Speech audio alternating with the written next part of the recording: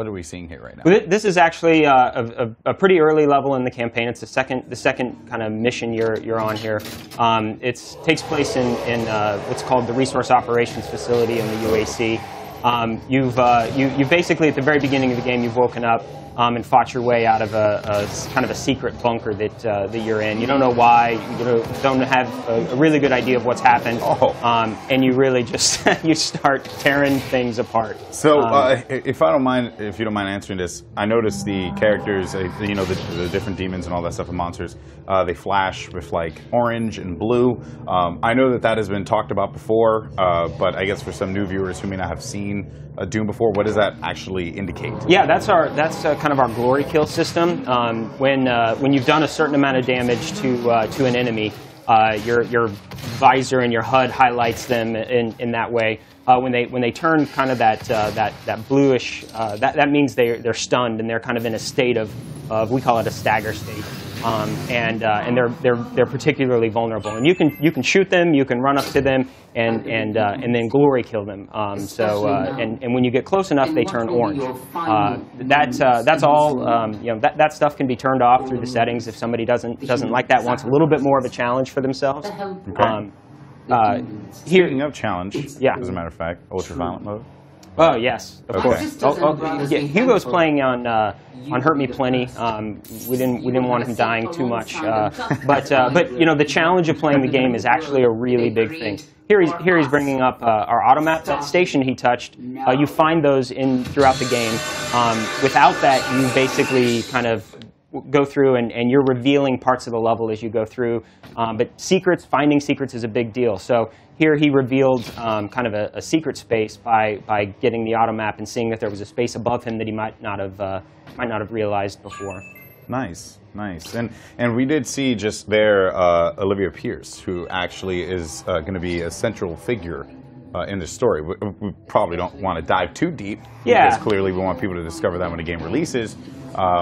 But I would say for Doom for Doom single player people, sorry, we love the multiplayer so much. For Doom single player guys, it's a little bit of a change of pace, right? Because Doom had traditionally told stories through just like segments of lines and sentences, like, oh, this situation's happening here, and so on and so forth. Really simplistic stuff. You guys are bringing in an antagonist into this to really help drive the narrative for why our character is doing what they're doing here. Yeah, for sure. We don't put story front and center at all. Doom's about doing this. I mean, it's about fighting demons and using awesome guns. So it hasn't been a huge focus necessarily, but as I mentioned, we've tried to infuse a lot of mystery and a story that will keep you kind of playing and digging if you want it. We kind of say like we keep it pushed out of the way a little bit and have you diving in to try and figure it out. Here's another example. He kind of is seeing that there was a suit of armor up there that he missed. Again, players can choose to pull that up whenever they want. If you're really into the exploration aspect of the game, and you want to find all the secrets and you want 100%, might be something up there. But so is that bit there when he brings up the map visible always, or is it just like, hey, here's this part that you may have missed, and then the map kind of alludes to a hint, or there are even more secret portions that I probably will miss, and the map won't tell me? Yeah, there's absolutely. In fact, the map doesn't specifically tell you where there's secrets, and because he found the auto map station, it's revealing the whole map. If he wouldn't have found that just that piece, it would only be revealing where he's going. Oh, really? Yeah. So, and then the auto map stations, are they like actually hidden within the map, or? Yeah, there's one in each map, usually kind of towards the beginning, so you can try and find it.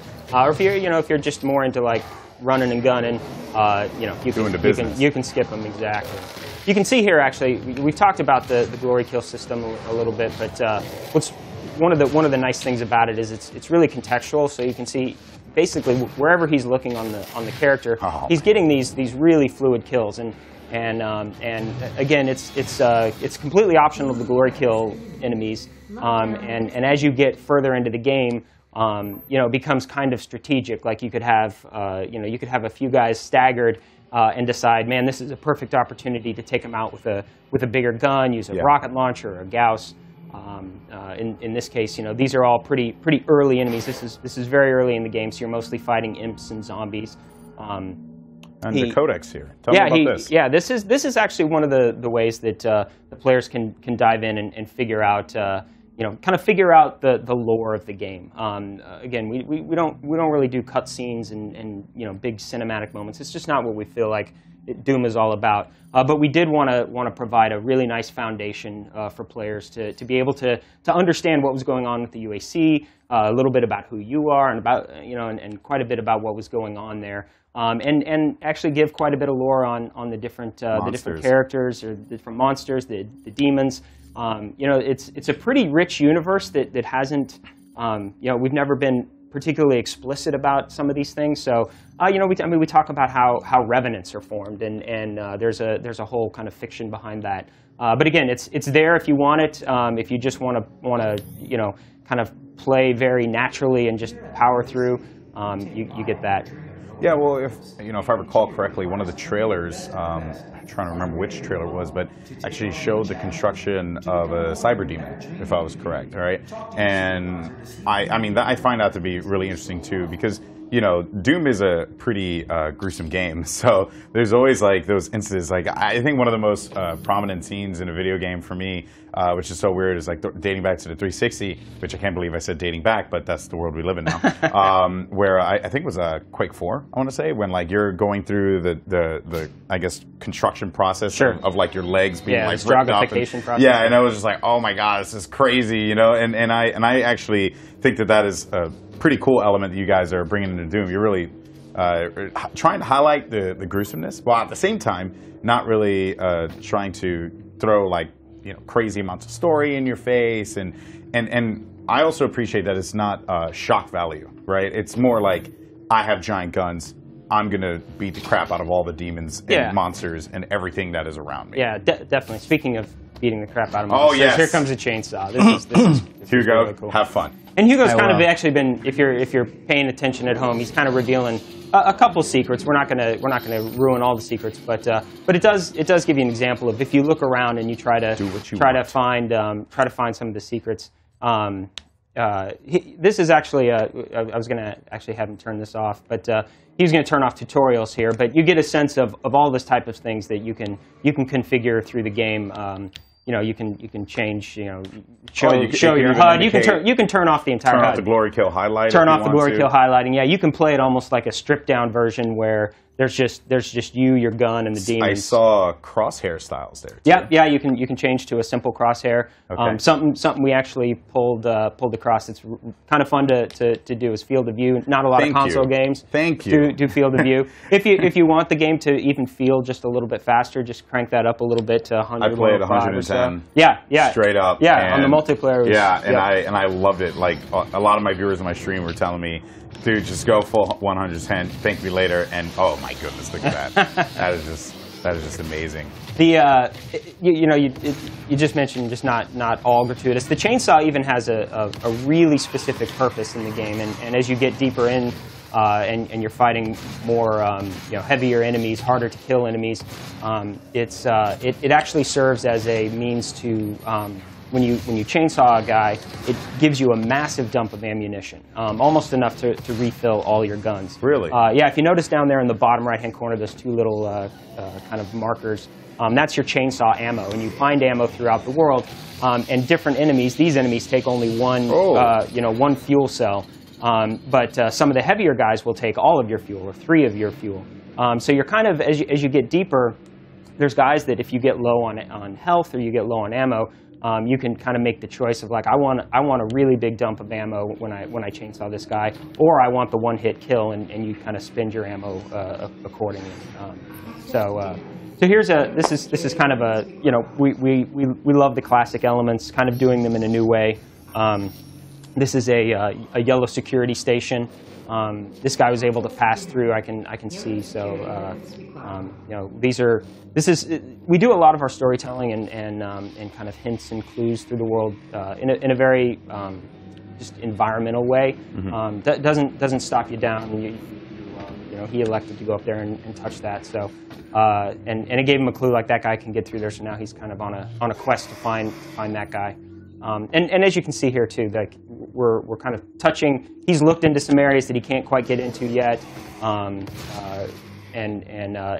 showing some branching paths. So lots of different ways to approach getting through the space and kind of making your way through the game. Oh, I like that pistol. It's nice, little couple one-shot kills there. Yeah. What's the alternate fire for that? It's a charge up. It's a charge up? Yeah, you can see right there. Ah, okay, that's nice. And actually, since we are talking about the weapons here, you guys made some changes to how the weapons are done, modifications and all that stuff too. Yeah, we'll get into like this again. This is pretty early in the game, so we try to ramp the player up. There's a lot of kind of mechanics and ideas that this actually being one of them right here that are a little bit different than other games. You'll notice as he comes into this space, we've talked about the way our combat spaces feel kind of abstract, almost like arenas, like skate parks. We tend to call them. I love those. That was a good one. Kills from above. Way to go, Hugo. Yeah. That's actually one of my favorites. I like the sweep. Yeah, but if you look at this space, it's set up for combat. You know, I mean that we build these spaces for very fun combat, and then visually, make them make some sense. But really, they're built for combat. So you'll see how he kind of moves through this world. This is a gore nest. These things are present. They kind of create these lockdown areas that when you take them out, it summons demons to kind of protect the space and do a bit of a last stand. So you always kind of see those and you rub your hands together going, this is going to be a good fight. Again, this is pretty early in the game, so a lot of enemies that kind of on the smaller side, but very acrobatic. That's one of my favorite glory kills. Oh, dude, look at you. It's almost like you've done this before, Hugo. This actually looks pretty cool here. And yeah, this section is pretty gruesome. Oh my God. Oh, no way! Blew himself up. You had one job. That's right. Sorry. You had one job. He'll get back to it. This arena is really, really fun. It's at this point in the game, you've actually played through a few arenas. There's as you kind of have crossed the Martian surface at the very beginning in the first mission, we kind of ramp you up. Again, it plays really different than a lot of modern shooters. We've said kind of throughout the campaign that if you stop, you're dead. I mean, it's all about movement. Well, I got caught in a corner then. That's when I died. Yeah, you got caught in a corner. It was a grenade to your feet. Pretty much, you set yourself up for failure. Which actually reminds me that I should probably at least give myself. I have 1 point. So, so what are we seeing here? Yeah, right here. This is our kind of Praetor suit upgrade. So the suit that you wear is called the Praetor suit. We talk a little bit about that in the lore, but what he's kind of diving through here. Why don't you bring those back up real quick so we can explain them? This is where you upgrade. As you can see, right now he only has the pistol and the shotgun. And he's already received 2 modifications to the shotgun. So each gun has kind of a base capability that you use with the right trigger, and then as you explore the world, you find these supply drones. Yeah. They scan your arsenal and give you options to attach a mod to this. So for the shotgun, he's already found the charge burst mod and the explosive shot mod. And then there's upgrades that you can earn through these upgrade points that you earn all different ways: combat, exploration, and that kind of stuff. And what's nice about these is you actually don't have to follow the strict progression. You can, like, if you jump down, he could choose any of those open slots. Okay. And then once you've unlocked those 3, you then get a challenge that'll allow you to master the gun. And it really creates this. This nice progression. Doom has always been about, well, and then I'll explain this so you can get back to gameplay. So his Praetor suit has these different categories of upgrades. You get these points through finding, through a lot of exploration. You find these elite guards that have this chip in them, and you get to spend that on your own suit. So here he's going to upgrade his dexterity or his environmental resistance, area scanning, equipment systems, and allows you to kind of hone the gameplay to your specific preferences. Yeah, and I noticed he basically had one slot on 3 categories there. Right? Yeah, yeah, exactly. And that follows a path. So you kind of spend it however you want. If you really are the kind of player that loves to find secrets, there's upgrades that allow you to do that more easily. If you love the equipment system, you can continue to upgrade that.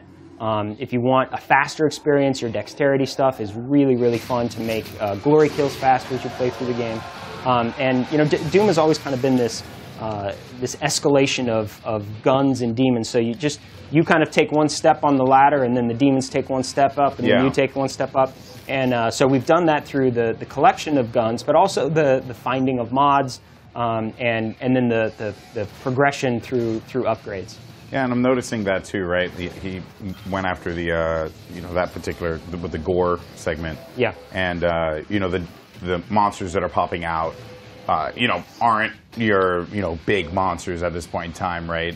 I could see that ramp up potentially happening, and makes me even more excited for what the future levels are going to look like, because I can only imagine how ridiculous it gets. And something I, of course, don't. Oh, nice! Look at that right there. Just hit him with it. So something I did want to know is about maybe potential new demons and new monsters. Is that like something we could see, or are you guys sticking to the core and what people love and the monsters that have been around? A lot of the core, but we do have some surprises in there that I think people will enjoy. Ooh, we're trying not to give too much away. No, it's perfectly fine. But yeah, we've got some fun stuff in there. Nice.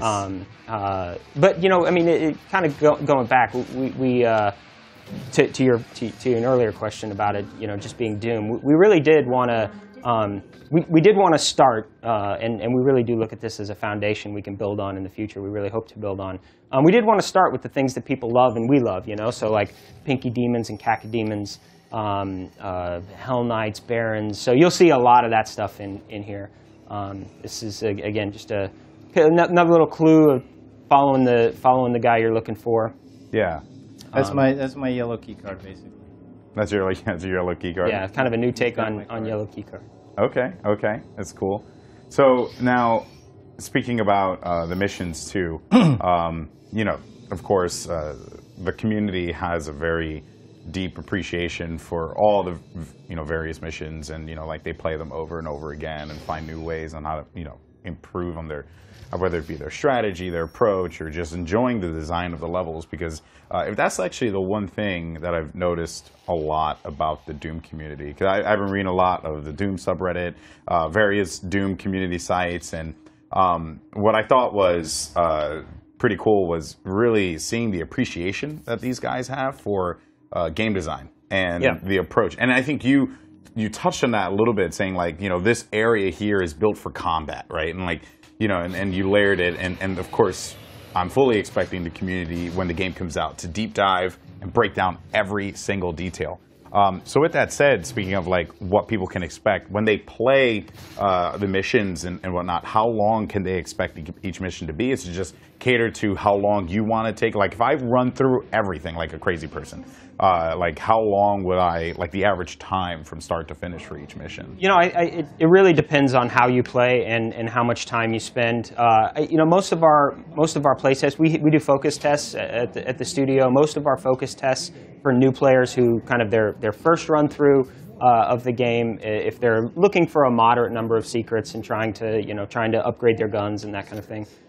It's in the 13 to 15 hour range to get through on a normal difficulty setting. Okay. Yeah. So and then that probably scales up as you I mean, if you go to ultra-violence, it really changes the way you play and your strategy. But then you can move through it if you play on an easy skill level and just kind of like blow through it. You can get through it quite a bit faster. We'll do speed runs that that kind of go a little bit further. We're going to actually jump ahead now. Ahead. Yep, in the game. So he just picked up the heavy assault rifle there. And we'll show that kind of in a later level. You mentioned seeing some more of the big demons, so that's really what's I'm excited. What's a ton of fun. Awesome stuff, man. Yeah. Well, just to update everyone, if you're just joining us here, this is the campaign reveal for Doom. Of course, this game is awesome. Looks like it's going to be a good time. I'm joined by Marty and Hugo here from id Software. We're going to be we're of course talking about Doom and all the good stuff. Now, a pro tip for anyone who may be new to Doom, and I'm going to be very honest here, because I appreciate Doom. I played it many years ago. My background has always stemmed from console FPS games, you know, such as like Halo or GoldenEye or Perfect Dark, and you know those kinds of games. And I didn't actually grow up because I couldn't afford a PC that could play a lot of these games back in the day. So I came to appreciate Doom much later into its life cycle. But for me, I'm seeing this, and I'm so stoked for this game. And one thing I'm going to tell people who are watching, if you plan to play Doom on the easy mode,